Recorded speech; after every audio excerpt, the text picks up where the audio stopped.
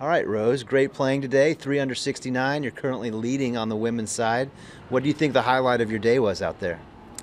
It was definitely number 10 when I rolled in a 25-footer on these tough greens. So I was able to bounce back from a couple shaky holes when I started out, and it brought me back to under par. So I think that hole really helped me turn around a little bit with the weather warming up too.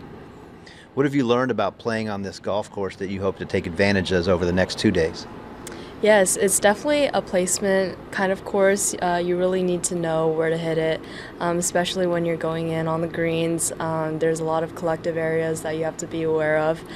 So it's just trying to minimize all mistakes, and staying safe is very important on this course.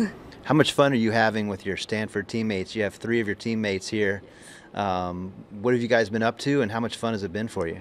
It's been so fun. I mean, Rachel and I are teammates this time for Team USA, and then Caroline Sturza from Switzerland and Rebecca Beck from Belgium. We're all just having a great time, even when we're trying to do homework. It's just been a blast, and we would just find ourselves laughing.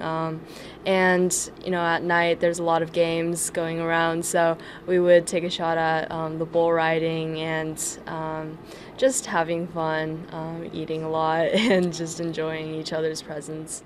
What did you think of the magician last night?